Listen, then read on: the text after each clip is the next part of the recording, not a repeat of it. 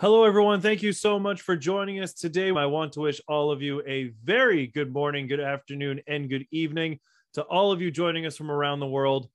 And thank you. Thank you so much for joining us today. Thank you for giving us an hour of your time for this informational webinar for the Wharton School's upcoming online program, HR Management and Analytics, Unlock the Value of Human Capital. We are so thrilled to have all of you here with us today. Our amazing program leader is joining us today from Washington, D.C. We're so thrilled to have her on. And while that is actually the perfect segue, she saved me for the perfect segue. Allow me to introduce our amazing program leader who will be guiding you through this program, Karima Mariama Arthur, our amazing program leader and subject matter expert. Karima, good morning. Good morning, good afternoon, good evening, everyone. As Mark so enthusiastically introduced, my name is Karima Mariama Arthur. I am the program leader and a program leader across various programs here for Wharton, and I can't wait to get into the meat of this program when it's my turn. Thank you, Mark. Let's get started with why we are all here today. So first and foremost, why learn HR management and analytics? What makes it such an important and exciting field to go into? Why would it be a benefit to you? Well, first of all, we have three statistics right here just to throw at you. But what these statistics all tell you, the story is that very few firms, very few companies are actually investing in HR analytics. So we have a few different statistics here. The first one here, only 5% of big data investments go to HR, meaning that when firms, if you take all the money that a firm is dedicating towards big data, only 5% of that is going to HR. The 95% of their investments in big data are going to other departments at the company or at the firm. Only 5% of that is going to HR. But as a result, Deloitte tells us that only 9% of companies believe they have a good understanding of which talent dimensions drive performance in their organization. Now, that's not saying that only 9% of companies do have a good understanding. Only 9% of companies even believe they have a good understanding. And so if you account for the fact that maybe some companies believe they have a good understanding, but they're actually incorrect, that number could be even smaller of the number of companies that actually do have a good understanding of which talent dimensions drive performance in their organization. And Deloitte also tells us that only 15% of organizations have broadly deployed HR and talent scorecards for line managers. So if you actually are investing in HR analytics, if you actually know something about HR analytics, people who have the kind of information that you learn in this program, depending on which statistic you're looking at, what you will learn in this program and what you will be able to immediately apply to your organization thanks to this program will immediately put you ahead of anywhere between 85 to 95% of all other organizations, companies, and firms out there. The bottom line is HR analytics is an essential component of having a good understanding of what talent dimensions drive performance in your organization. And most companies and firms, a super majority of companies and firms, are not deploying those tools or making those investments in order to gain that kind of understanding to know what talent dimensions are driving performance within their organization. So that is why HR management analytics is such a key program, and why this program is so key for our current and future leaders.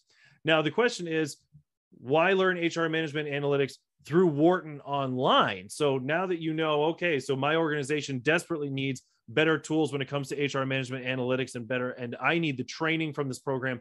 Why learn it through Wharton online? Well, in short, the Wharton School is not just one of the best business schools in the world. It also happens to be the oldest. It is the first collegiate business school in the world. And of course, the Wharton School is part of the famed Ivy League University of Pennsylvania, and it is recognized all over the world for its intellectual leadership and ongoing innovation across every major discipline of business education.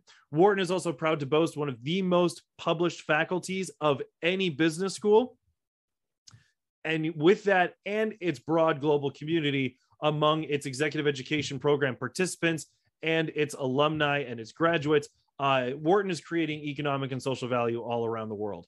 At any given time, the school has about 5,000 full-time students spread across its undergraduate, MBA, and doctoral programs, more than 13,000 participants every year in their executive education programs, and a powerful alumni network of nearly 100,000 graduates spread all over the world from the Wharton School. And with more than 50 online programs from which to choose, More than 3 million learners just like you all over the globe have accessed Wharton online programming taught by Wharton's world-class faculty. We'll get into that a little bit more in just a bit.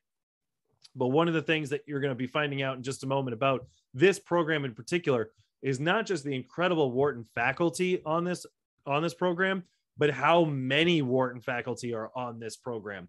But before we get into the Wharton faculty, it's best to start at the top. And the Wharton School, the spirit and culture of the Wharton School can best be captured by all those faculty, by their boss, the dean of the Wharton School, Dean Erica James, who just a couple months ago celebrated her 2-year anniversary as the dean of the Wharton School. She took over in July of 2020. But this quote right here really perfectly captures the spirit of Wharton. Today's environment means you can't afford to simply respond to or manage change. The best businesses, the best organizations must anticipate change and even intentionally create change so as not to become complacent. And at Wharton, we are excited to be the partner to help you get there. And I mentioned a moment ago, when it comes to HR analytics in particular, a lot of businesses are not intentionally creating that change. They are not making the necessary investments in HR analytics.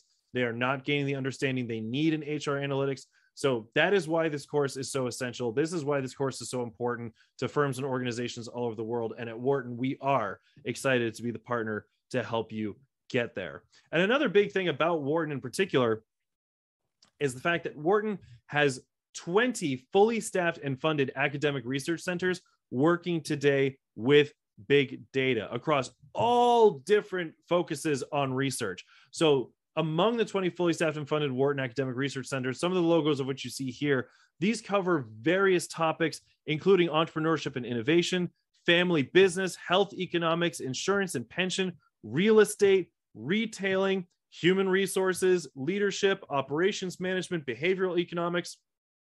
So Wharton is making the investment in data, AI analytics with these 20 fully staffed and funded academic research centers across all major disciplines. And also a lot of interdisciplinary work is happening among these different research centers.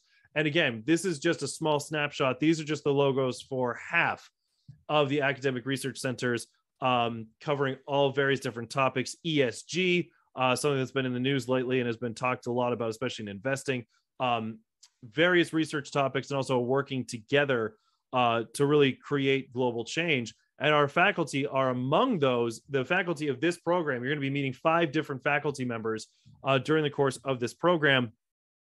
And many of them are leaders or the leaders of many of these research centers. So you have Professor Matthew Bidwell and Cade Massey are the faculty directors for Wharton People Analytics.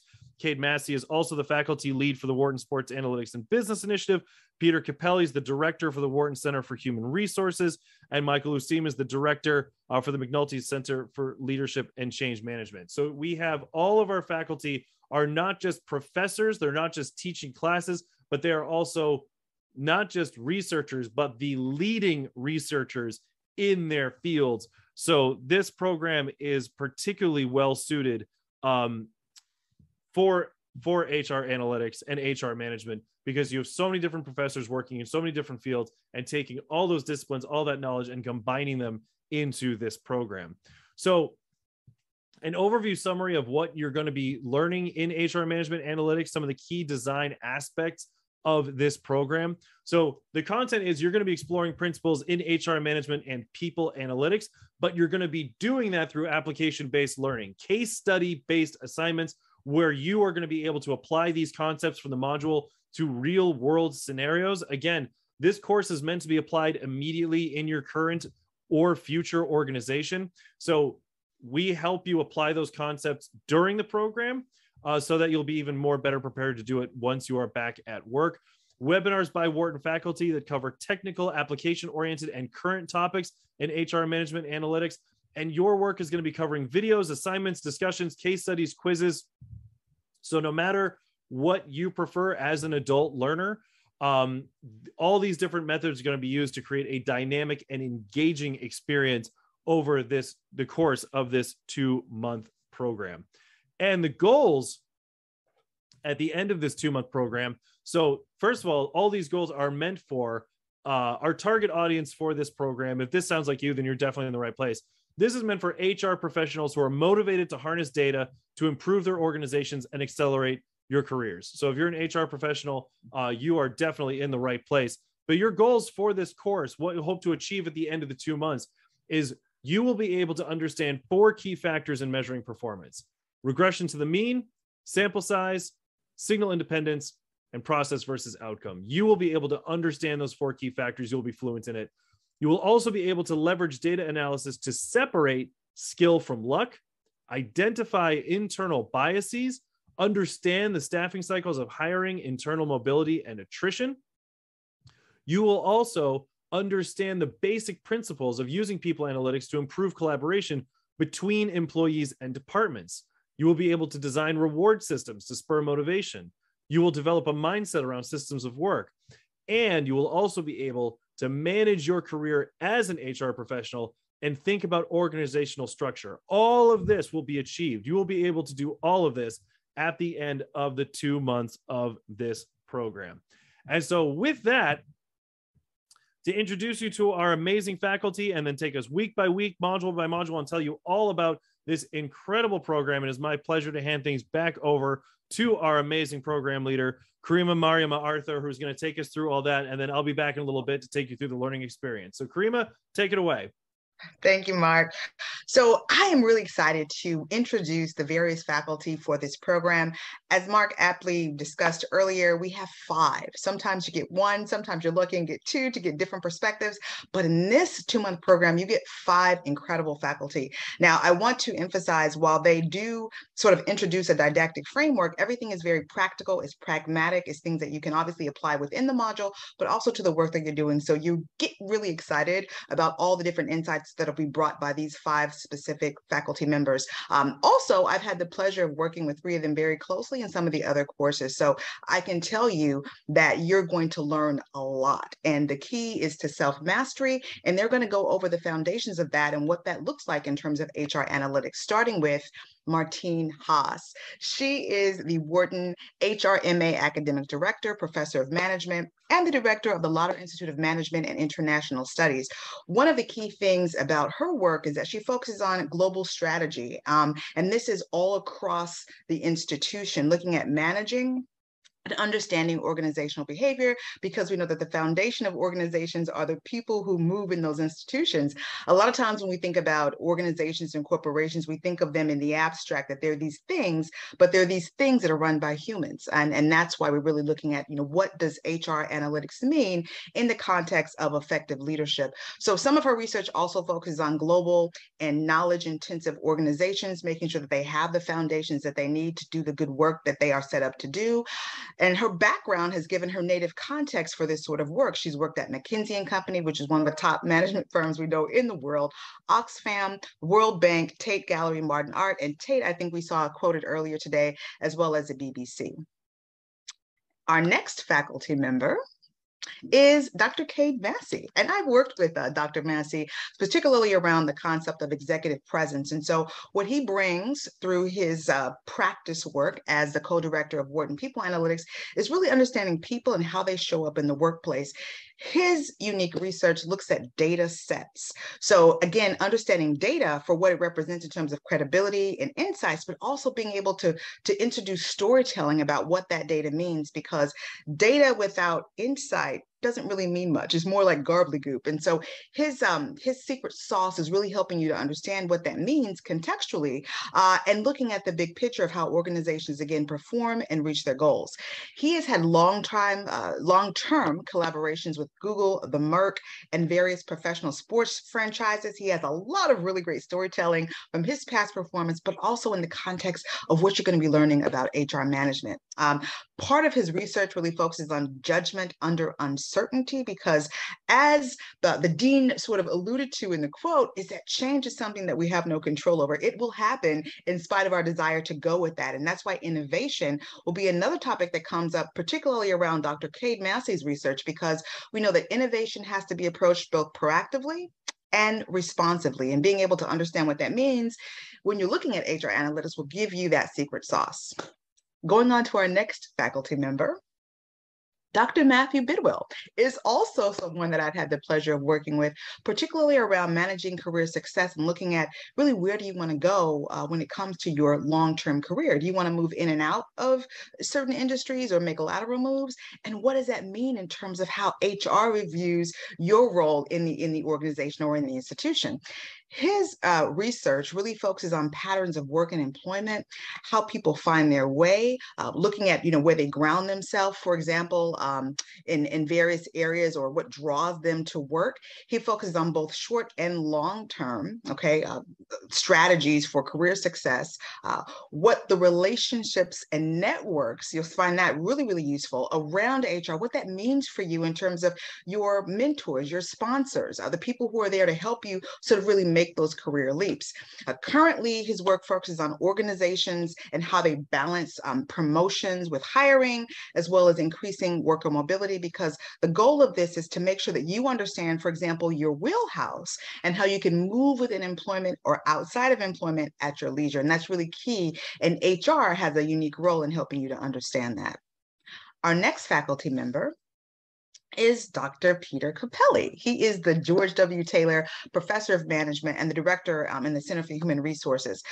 His work, you'll find, will also give you yet another layer of context for what it means to really understand these HR analytics. He has held multiple appointments in leading think tanks, which really drive a lot of this research around HR analytics, including government research councils. And that really shows you, too, that he understands sort of like the corporate edge, government edge, and some of the other institutions that sometimes come together to really help you to understand what it looks like in this economic environment. He's been also recognized as one of HR Magazine's top most influential thinkers in management, which is really important in terms of his scholarship and really what he brings to the discussion. His research really examines his change management. And again, we're back to innovation and talking about change is something that we really can't get away from. Why is that? And what does that look like in the context of managing relationships, both in the United States, but if you're outside, you see how that works wherever you are around the globe. He's well published, and he really has a knack for developing talent. So as you're looking at perhaps how your wheelhouse will help you to be more strategic and interact with HR, or if you're a leader in HR, you look at how that will inform your understanding, but also your strategies around it. Our next faculty member is Dr. Michael Useem, and I think he's the last one. I've also worked with Dr. Useem around the concepts of executive presence. We're looking at, how do I want to show up in the professional context, and how do I manage perception? So he is a master of these concepts. The professor of management at the William and Jacqueline Egan Center, also the director at the Center of Leadership and Change Management, and editor for the Wharton Leadership Digest. And I don't know if you've ever read that. If you haven't, I would encourage you to log on to join it via Twitter to see all the wonderful articles and scholarship that comes out from some of the top heads and thinkers in this industry. So please do follow that closely. What is Dr. Useem's secret sauce? Well, obviously, he's also well published, and he looks at things all across the globe, not just here in the United States, in Chile, in India. He is also considered someone who is a thought leader in this area. So he is consulted regularly around change management and the concepts of leadership, not just for, again, organizations here, but also outside the United States. He's led research on how companies really navigate disruption and catastrophic risk. And as we know, managing risk is an iterative process. It's not something that you sort of like check a box and you forget about for the rest of the year. It involves identifying that risk, really making sure that you understand it. Is it real for your organization?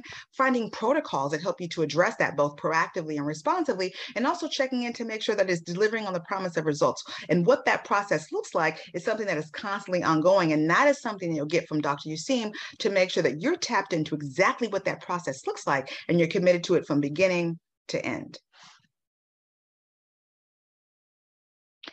What does this course look like for the weeks that are coming ahead? We said that this is an 8-week course that includes an orientation week, which you'll be sort of introduced to some of the basics. So in your orientation week, you'll get a broad introduction of what HR management and analytics means. And the faculty that will do that will be Dr. Martine Haas. So you'll get that at the very beginning. In week 1, you'll look to an introduction about people analytics. So what does that mean? What does the data around human-centered approaches look like? And what do performance evaluations assistance look like? A lot of times we see that as happening sort of once every year, but we're going to give you a different spin on what that looks like and what that means and how it can be different for you and your organizations. You'll get that from Dr. Cade Massey. In week 2, we'll look at motivations and rewards around performance, because it's really important, especially when you're dealing around HR analytics. What makes people motivated to do the good work? How do you influence people? How do you really get people to drive their behavior, change their thinking? Dr. Peter Capelli will be your guide on that. In week 3, we'll look at tasks, jobs, and systems of work. Systems of work to really understand how people start that process and what it looks like across the panoply of the work relationship. Again, we'll have Dr. Peter Capelli leading that charge. In week 4, we'll look at strategic staffing. Strategic is an interesting word choice here because staffing we normally think is, sort of putting bodies into positions. But if you really want to be strategic, you want to get the right people at the right time to do the right work and delegate effectively, we really we'll need to understand about the strategy of staffing. And of course, we have Dr. Matthew Bidwell to lead that module. In week 5, we have collaboration networks, because we're thinking about the interactions we have and collaborations outside of ourselves. Again, those mentors, sponsors, people who are in there, our networks, both dense and sparse, and what they look like. And we have Dr. Martine Haas, who'll be back again to join you at week 5. In week 6, we'll look at talent management and analytics. Once the talent's in place, how do you manage that relationship? How do you really help people to excel within your organization, to understand culture and what that data means? There's an analytical approach that sort of goes with that as well. We have, again, Dr. Cade Massey to focus on that in module 6. And finally, we'll be wrapping up with Dr. Matthew Bidwell, looking at managing your career as an HR professional. So if you're on this trend to really maximize your contributions as someone who is focused on there as sort of an area of expertise, you're going to be able to wrap up this course with all that insight from Dr. Matthew Bidwell. Now, we're going to go module by module. Let's take a deep dive into what this means for you and what you can look forward to. In module 1, we have Introduction to People Analytics and Performance Evaluation. Again, sometimes you hear these terms and they don't mean much, but this is what we mean here at Wharton. We're going to help you to make your way through the noisy data, and the data is really noisy out there. There's a lot of analytics, but what do they mean? And are you pulling the right kind of analytics that are necessary for your institution, your organization, your industry? We're going to be able to walk you through that process. And that's, I think, really critical as a foundational matter. We'll look at separating chance from skill. How do people really get what they want? Is it a matter of luck, or is it a matter of understanding the strategic approach behind that process? And for our part, it has much more to do with skill than it has to do with luck, even if sometimes it feels like that, because at the end of a very long day, you're going to have to prove yourself and prove up your points. And so skill is critical, and you really can't escape that. Signal independence, what that means in the context of sort of autonomy and being accountable for your role in the process. Regression to the means, you've heard that term before during today's session, but looking at identifying persistence in performance, being able to understand what that means along the panoply of someone's career, especially if they're trying to reach career ascension. As a case study of being able to tie all these concepts together, we'll look at Project Oxygen. And this is how Google identified their role of good management from maybe not so best practices. And so we really love case studies here at Wharton because they really help us to bring alive the concepts. So it's more than just, again, the didactic framework. We're going to give you examples so that you can really dig into them and see how they work in real life, but also possibly in your organization, the charges that you're leading. Next up, module 2. In module 2, we're looking at motivations and rewards. Sometimes people think about this as sort of the carrot and the stick, but how do you get people to do what you need them to do? We know that influence and persuasion are critical aspects of being able to do that. So we'll look at motivation as a theory and also break it down so you can see different ways that you can be able to motivate your team force, motivate yourself, and even your colleagues in the context of an HR environment.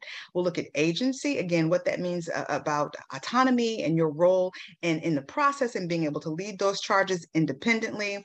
We'll look at designing incentive systems. Are there some that are better than others, and what are comprised in each of those systems so that you can get it right? Because no matter what you're doing, if the process doesn't work, then we're going to have to tweak it. And so again, you'll see that there is some room for flexibility when you go through these systems, but you're going to need to understand what they look like from the bottom up. We'll look at managing performance because again, you have to be tuned in to what's happening in real time. And then you'll have an exercise on really understanding the tension between accountability and professional development. What does that look like in the context of performance appraisals? Because again, most of us have been in situations where we don't receive feedback or we get it once a year and it's not meaningful. So how can you make the process more meaningful? How can you add context and texture and make it a better experience for all involved? How can you set expectations and also manage performance going forward? Next up, Module 3. In Module 3, we're looking at tasks, jobs, and systems of work. We've learned all about the people and the foundations, and now we want to look at what do these things look like in real terms. So what do these tasks, jobs, and systems of work look like in an HR environment? To do so, we'll look at identifying specific tasks within a job, because that's one of the most important things about setting expectations when you're looking at your workforce. Do they understand what their roles require as distinguished from the next person? So what are their distinct tasks? Also designing jobs. Maybe you're in a situation where you're in a startup or another scenario where you really have to see who needs to be in these positions to help the organization at large achieve their goals. And sometimes we have to include things that weren't there before, or we have to begin with the end in mind. And so what that looks like for you may look different for someone else. We'll look at engineering versus psychology perspectives when we're looking at job design, because I think it's really important to understand some of the mechanics around that, but also the psychology is equally as important. In doing so, we'll compare the Japanese and US auto industries. I know that a lot of us have driven cars in either buckets, but you'll find some unique insights about the way that they do business compared to the way that we do business here in the United States. And of course, we'll round that out with systems of work. Next up, Module 4. In Module 4, we'll be looking at strategic staffing. Again, I hung my hat on the word strategic because I think it's important to understand that staffing is not something that happens willy-nilly, that you have to be focused and intentional about the way that you put people in place. So what does that look like? Well, it looks at like predicting performance and looking at fine-tuning predictors to understand how do you make sure that people understand what their role is, and based on what they bring to the table, how well will they do? Do they have the resources to do well? And if they don't, how do we introduce those to make sure that they have what they need going forward, even if they didn't at that point? And so really understanding the resourcefulness and resources available to your staff will be critical when you're thinking about strategic staffing. Also, understanding the difference between correlation and causality. Sometimes we think that certain predictors will cause certain results or guarantee certain results, but we know that sometimes there is a connection. So in other words, a correlation between two data points that may look a certain way, but in reality, there is no causality. In other words, there is no triggering point from one thing to the next. And what does that mean? And I think that's critically important, especially around the hiring process and being able to vet the right talent. That is a critical point to understand. Also, we'll look at reducing turnover, because we want to get good people, we want to keep them too. And that process has a lot to do with managing the talent force and really understanding what's required after we get bodies in seats, so to speak. And then how can you predict attrition? What sort of other red or even yellow flags that come up when people aren't feeling comfortable and they want to leave us? How can we short stall that? And what can we do to keep people on board? And finally, there'll be an exercise that you'll be doing to sort of round this out, where you look at certain data sets and you compare predictors of attrition. And we've all seen them. Maybe you haven't seen all of these though. Next up, Module 5.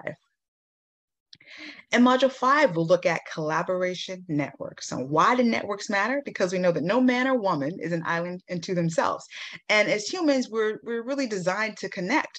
And understanding how these networks are set up and why we need to interact and maybe how we can maximize interactions will be key for you in understanding maybe something you didn't anticipate in terms of HR analytics. So in this module, we'll look at describing exactly what these collaboration networks are. You've heard me mention mentors and sponsors, but the whole idea of dense and sparse networks, those that we know very well, those that are a little bit far removed, what are the value that they bring to our ecosystem, if you will, of collaboration, and how can we maximize them to make sure that we're doing good work, that we have good insight and people advising us so that we can also bring that back to our organizations.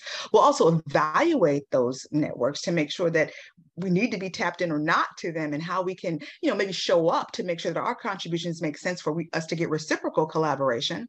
We'll look at intervening in collaborating networks, because apparently there are various ways in which we can interact with these key networks. And to round it out, we'll have an exercise using a data set to map collaboration networks. And I think you'll find that to be particularly useful and also, pretty illuminating. In Module 6, we'll look at talent management and analytics. We'll look at, again, the concept of interdependence, again, how all these things fit together and rely on each other. Self-fulfilling prophecies. We look at certain things, we make certain predictions, and if we go on a certain course of behavior, then these ideas become self-fulfilling prophecies. And if we don't want them to, perhaps what do we need to do? How do we need to course correct? In doing so, we'll look at tests and algorithms. Again, these are sort of data sets that allow us to understand talent management. And then we'll provide some suggestions for navigating the challenges when they come up, because they will. This is not a perfect process, but the process is built in with a tool set that allow you to respond both proactively and responsively when you need to, in terms of how to manage your talent. And the final module, module 7, we'll look at managing your career as an HR professional. This sort of wraps everything up, especially if you're leading the pack in terms of HR. How do you make good and timely decisions? We know that decision-making is a skill set. What does that look like for you? You'll look at how to design and change an organization's architecture. Never thought about that, right? In terms of being persuasive and being able to manage your relationship within the organization, but change has a lot to do with architecture and also structure. We'll think about pay and promotion, because sometimes pay rates can be discouraging for bringing new talent in. Is it really something that will encourage work, or is it something that would be demotivating, right?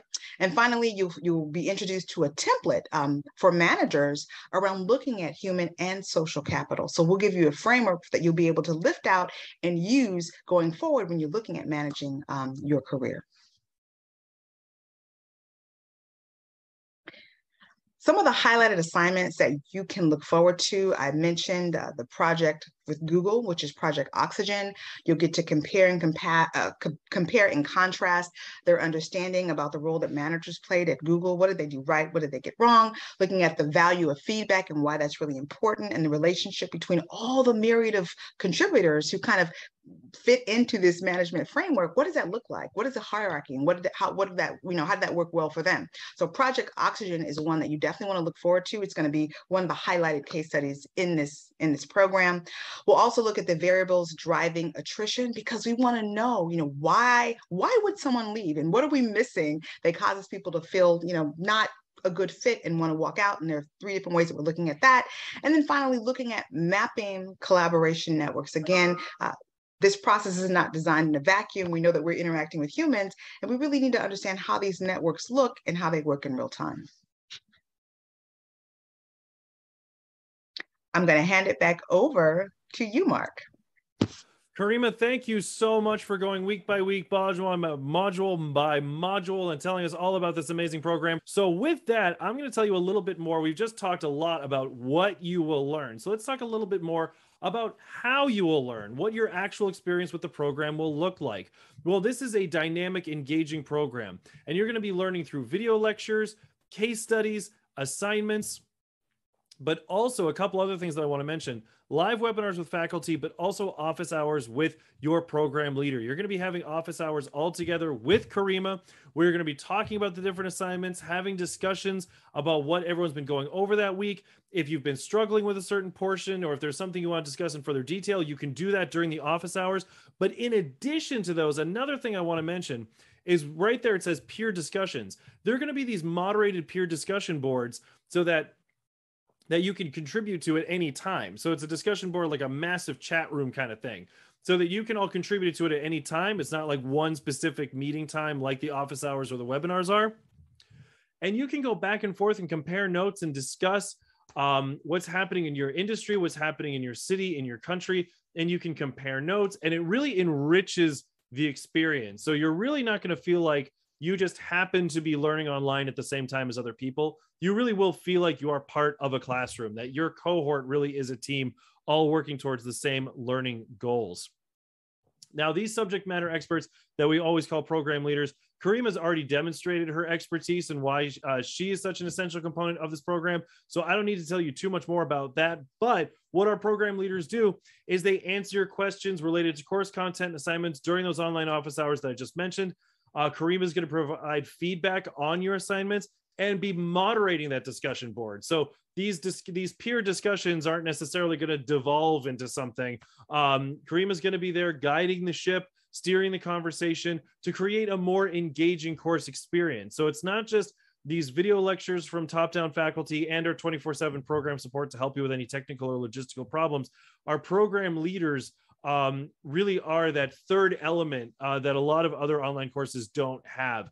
These subject matter experts who, like you, are currently working in the field, and they're applying these concepts themselves in their own firms and organizations. So the program leader is one of the things we're most proud of with this program. What can you expect every single week? Well, every single week of these 8 weeks of content, you can expect to commit 4 to 6 hours per week on your learning. Now, that is the range. That is not an average. So some people hear 4 to 6 hours per week, and they think that that means that there's one student taking 12 hours and one student taking 2 hours, and that's the average between the two. It's not.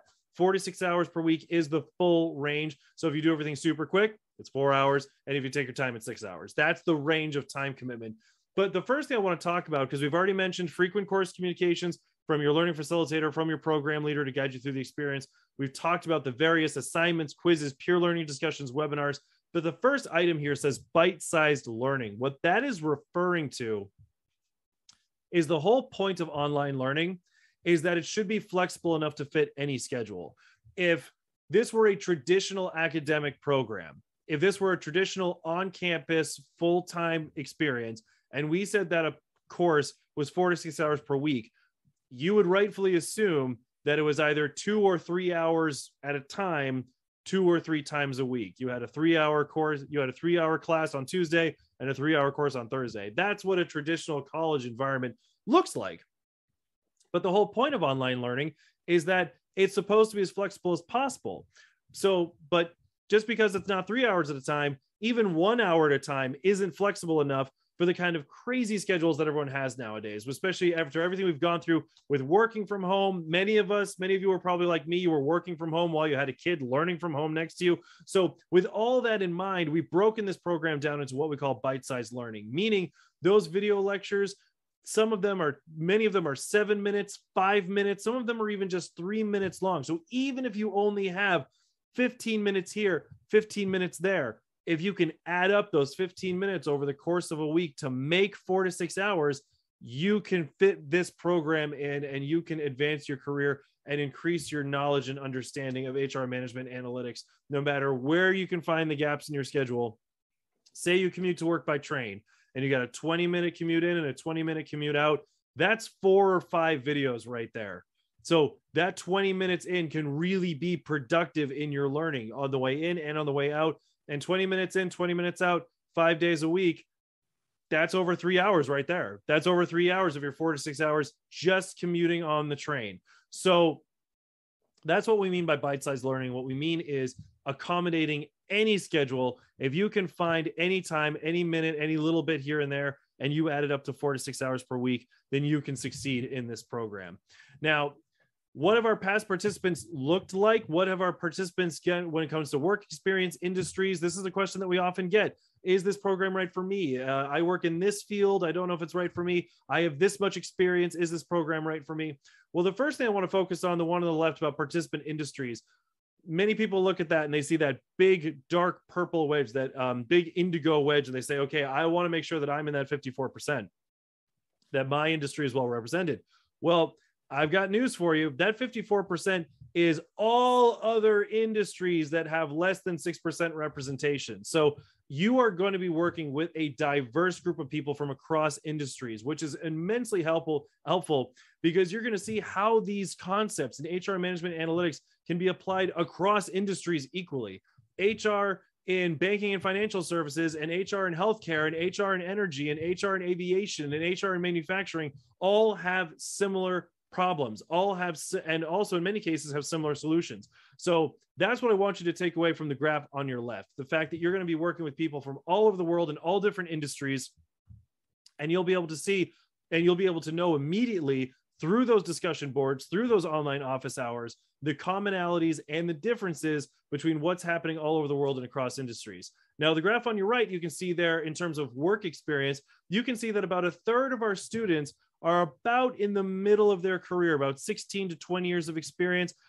Between 11 and 20 years of experience, about more than half of our students are between 11 and 20 years of experience. But that being said, 16% of our students have less than 10 years of experience, and 27% of our students have more than 20 years of experience. So you're going to have in your cohort, guaranteed, you're going to have people with immense experience and knowledge that they can bring into the classroom, and you're going to have new ideas at the same time with those of you who are in the middle of your career hoping to advance it to the next level. All of you are going to be in the same cohort, being able to bounce ideas off each other and learning together. So all that diversity of time, that diversity of industry, that diversity of location, all of that will be brought together to make a dynamic and engaging and incredibly rich experience in this program. We have numerous participant testimonials. We've only selected a few for you about not just what it was that people really get out of this program, what they enjoy the most, but the fact that everyone got something different out of the program. That's something that we're proud of. The fact that people are drawn and people are engaging with different parts of the program. They said, that's the part that I like the best. That's the part that I like the best. That's the part that worked for me. Because what it means is that we brought all these things so that no matter how you learn or how you prefer to learn, there is something in particular that is going to engage you. So you have an office manager from the United States. Most modules help me gain knowledge and confidence in building a new organizational design. You have a senior fragility and resilience officer in Africa. Numerous insights on people management and the interactive video sessions contributed to great learning. A consultant from the UAE, case studies and assignments forced us to apply the concepts learned, think logically, and reason with ourselves. So just on this one slide, you have 3 different continents right here talking about how enriching and engaging this course was. And here we have more. Office manager in Belgium, business development patient care director in the US, and a compensation manager in Canada. Talking about, I like the module on strategic staffing with Professor Bidwell. I enjoyed the practical applications with case studies at a flexible pace. The best part of this course was the marrying together of HR issues with practical data-driven action. So as you can see, there are different parts of each module in this program, and the program as a whole. There are different parts that were particularly engaging with different people, and we've included all of them to make this program. Now, upon successful completion of the program, you will be awarded a verified digital certificate of completion from the Wharton School.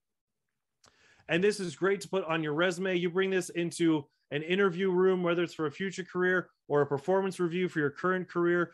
Like I said, more than 3 million people have accessed Wharton online programming, and you never know, someone on the other side of the table might be also one of those people, and you'll find yourself in an interview with a common language, with a vernacular that you can share with someone across the table because they've studied with Wharton online as well. But the thing that a lot of our students really gain from the certificate in particular, this verified digital certificate, is putting it on their social media, especially on their LinkedIn. You can immediately connect not just with your other members of your current cohort, but you can find members from past cohorts, members from future cohorts when they come along. And so our students, this is a great feather in your cap. Our students find this to be a tremendous bonus as a networking tool to be able to connect with other people and also make recommendations. You connect with someone from a past cohort and they say, hey, this course was amazing. And I then took this other course and it really helped springboard off of. So if you want to know what the next steps after you complete this cohort are, members of past cohorts are a great resource for that.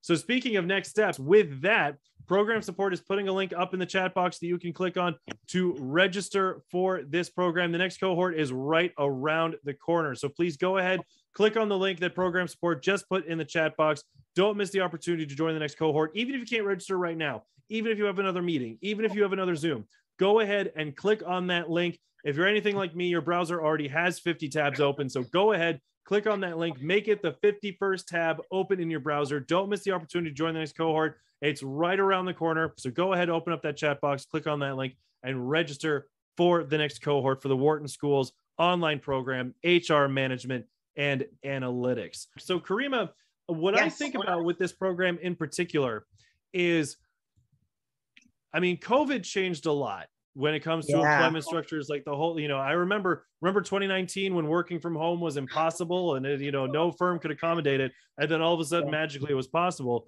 But what I find interesting too, is what I was thinking of is these peer discussion groups and these live office hours. The reason why that's so important, especially with a program like this, is, I mean, it was basically 1 year ago this month that we first started hearing whisperings of the Great Resignation. Like I feel like that started last fall, and we're still living with that. The workplace has changed so much. So can you talk a little bit about, since you've been the program leader on this for so long, can you talk a little bit about how this program has actually been flexible and adjusted itself, and how new topics are able to be brought up in those discussion boards and the live office hours?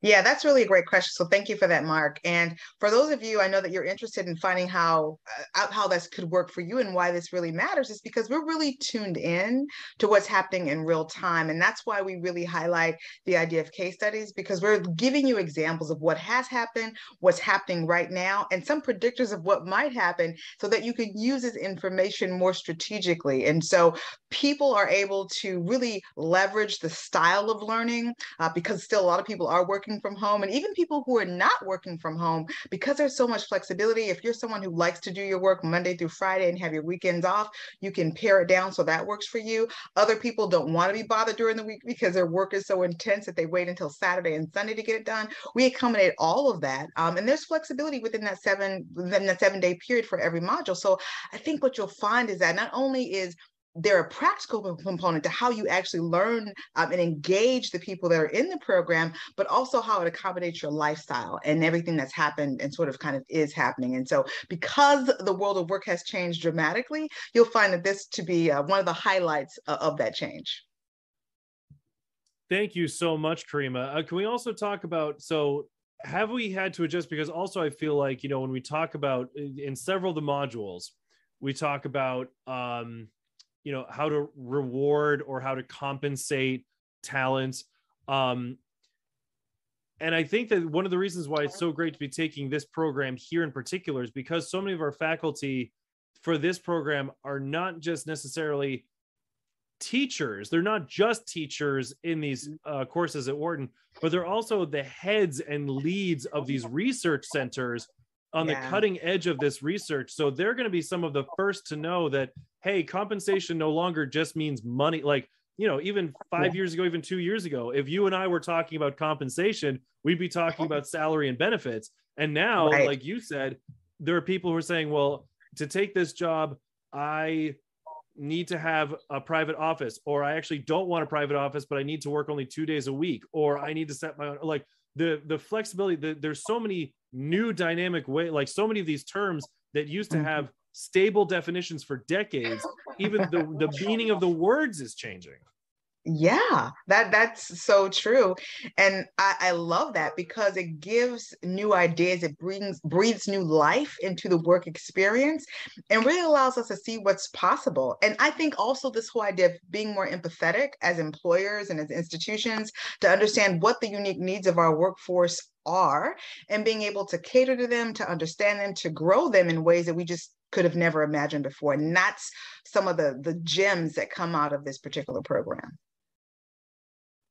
Thank you so much, Karima. So do you have any final thoughts that you want to share with our future students before I let everybody go?